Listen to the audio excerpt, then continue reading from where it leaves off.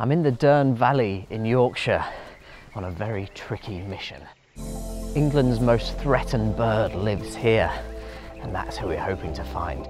This bird is right on the brink of extinction. I really hope we can find them.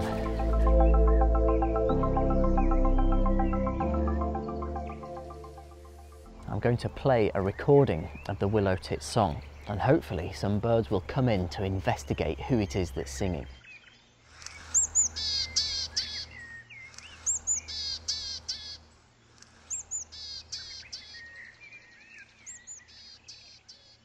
It's a technique that you can't use too many times, otherwise the birds get wise to it. It's a bit like hearing the same chat-up line too many times in a row. No willow tits. Looks like they're wise to it. There's one more place where I think we might be in with a chance of having a glimpse.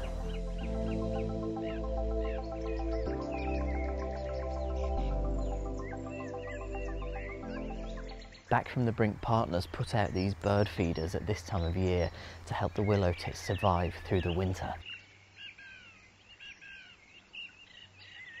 The feeders bring in lots of other birds too. Great tits, long-tailed tits, blue tits, and coal tits, but still no willow tits. Then finally, after a long wait, they appeared.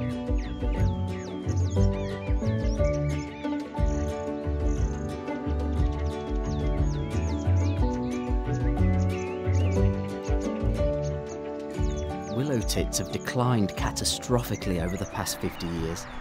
Over 94% of them have been lost because their habitats have been taken over by our towns and cities. And that's why Back from the Brink partners are working hard to save these last remaining refuges. It's amazing to see this tiny bird in these places that we've forgotten. It's a symbol of how nature can reclaim our industrial wastelands. Be part of the solution.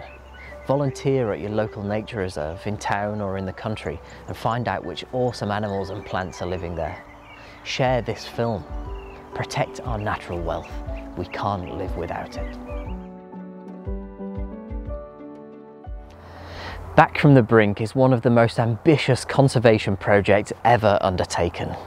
Its aim is to save 20 species in England, all of whom are in danger of going extinct. In the process, Back from the Brink will also protect many more of England's wild animals and plants, upon whom we all depend. It's the first time ever that so many conservation organisations have come together with one single focus. And it's this power of working together that's really making things happen. Much of this success is down to local people.